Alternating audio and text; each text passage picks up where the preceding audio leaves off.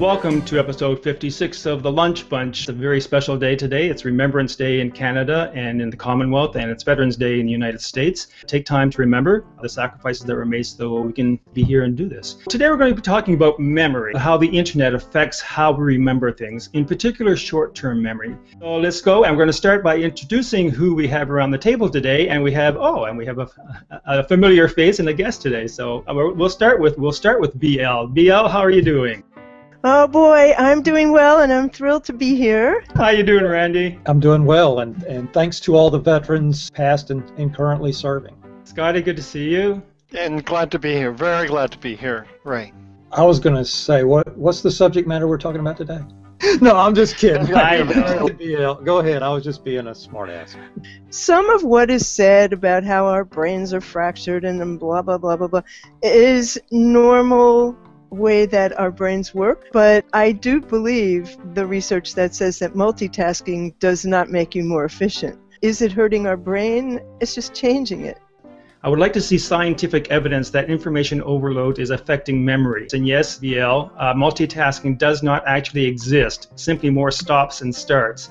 I have a great long-term memory, but my short-term memory, I think I'm noticing that as such. I don't know if it's because I read most of my stuff on the internet, but I do know that when I do read things digitally, whether it's on a Kindle or my iPad, whatever, I don't retain it as well as when I read a book. Depending on our DNA and our genes and our upbringing, we're all going to lose some of our memory and things like that through natural aging. So let's not confuse that with the shift that's occurred.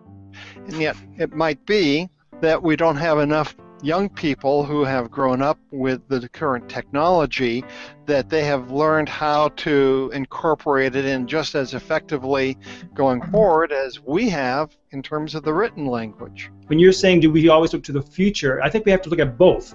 To put everything in context, we have to have a big picture of things, and I think that's one of the problems with reading digitally, is that we don't have the context. The content is now being provided by Google Search, and context will be Google Glass and Google Contacts and eventually a brain implant. Anybody leave any tips? I'll start with one, only because we're talking about memory, and my short term, as I said before, is really fading. I really count on the Evernote Web Clipper app. I really depend on that heavily. I highly recommend, if you do have Evernote, to use the extension, the Clipper. I picked up a handy little piece in branding. As a brand, you should focus on cause and not effect. If you communicate enough with a customer, you can create change. I'll share an article that lays that out in simplistic terms and gives a good reasoning behind it. I use Digo. You can put tags on your content, and you can put it in folders, and you can make it public or private, but then you can search your library on your tag. Oh, cool. Is it web-based?